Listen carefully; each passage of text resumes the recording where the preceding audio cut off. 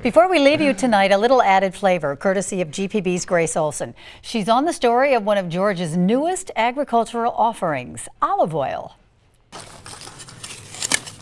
Rich Georgia soil. You probably know it best for its peanuts and peaches. But there's a new crop in town. These tiny little green things are olives. They're just begin to fruit. Long-standing business partners, Georgia Senator Tommy Williams and Darren Ramsey, were part of a team that began an experiment 4 years ago, dedicating 5 acres of their Toombs County land to olive trees. The experiment has put Terra Dolce Farms on the map.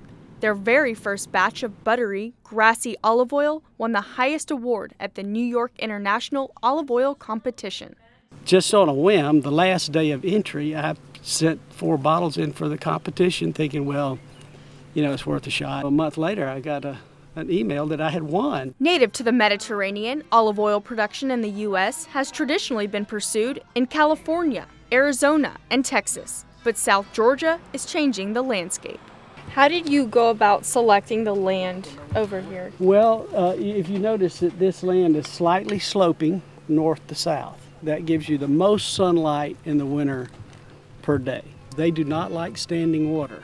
So as you can see, I've slightly bedded this land so that any water that falls on this bed will go away.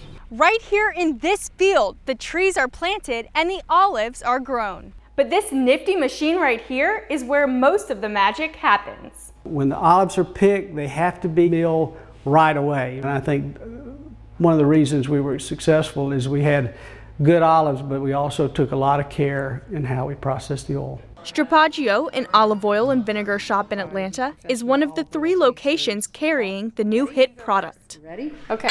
I tasted it and immediately called and ordered 3 cases.